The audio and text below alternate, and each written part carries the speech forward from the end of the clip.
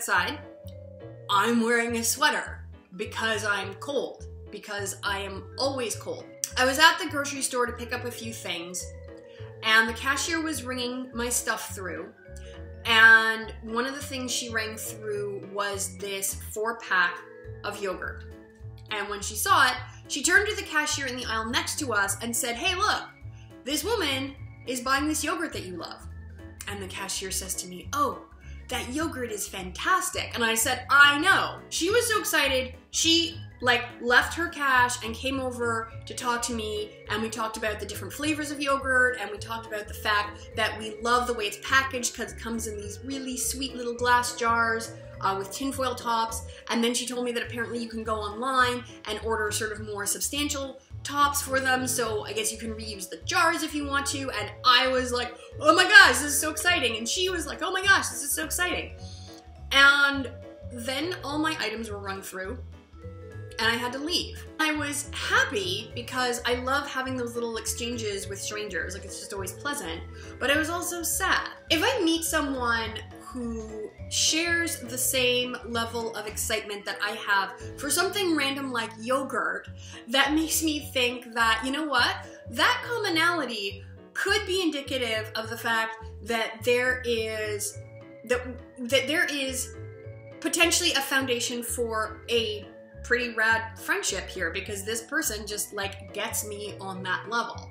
If I was still in my dating life and this had been somebody that I felt like a sexual or romantic attraction to, there would have been a socially sanctioned avenue for me to pursue that. I could have said something along the lines of, you know, if you're into it, I would love to go, grab a coffee and get to know each other better, and then proceed from there. That exists if you want to date someone, but that doesn't so much exist if you want to ask someone on a friend date.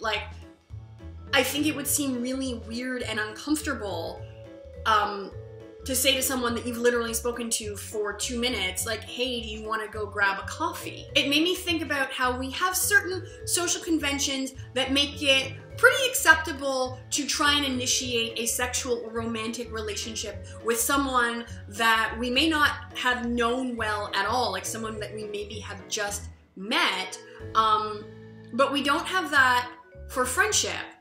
And I realized, as I was thinking about it, that it's also true with the end of a relationship.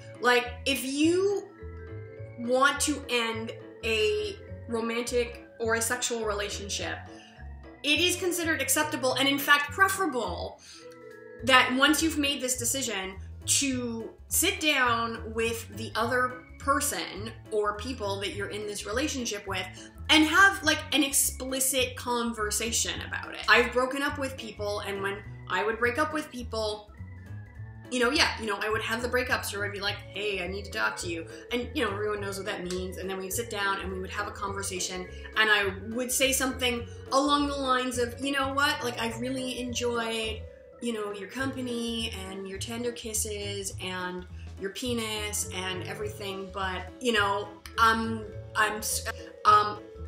I'm sort of not so much feeling any of that anymore, and I would like us to not be in a relationship." It's obviously not literally what I said, but that conversation has been had, and that it's also okay to end a relationship for that reason.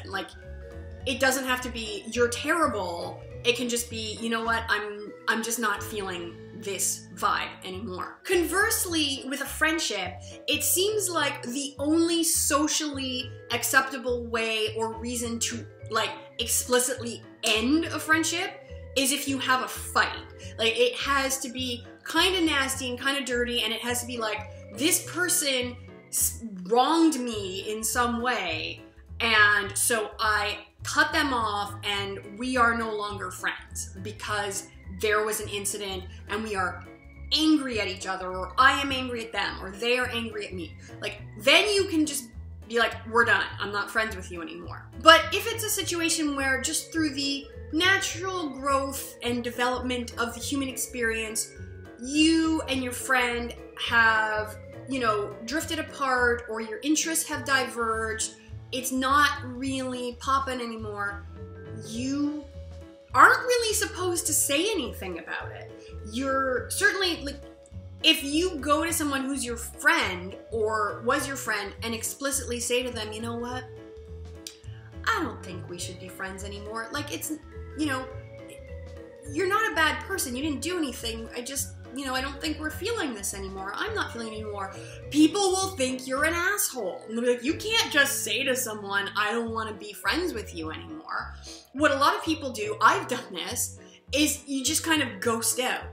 You know, your friend calls or texts or emails you and you're kind of like, oh, I just didn't see that. Or they ask you to do something and you're always busy.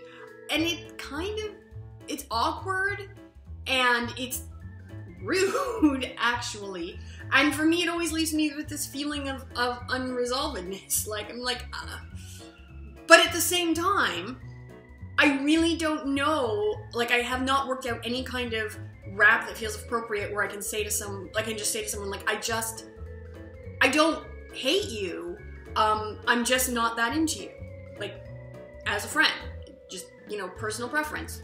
We're not clicking. I don't have any answers or solutions. I don't know, you know, how to change these social conventions. I guess I could just ignore them, but I honestly feel really uncomfortable doing that. So I don't know. It's just something that I've noticed and was on my mind. So I thought I would share it with all of you. That's my rambling.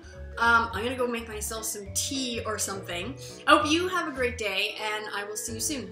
Bye! Little kids playing doctor, or, you know, I'll show you mine if you show me yours, mine and yours being genitals usually. What is the deal with that?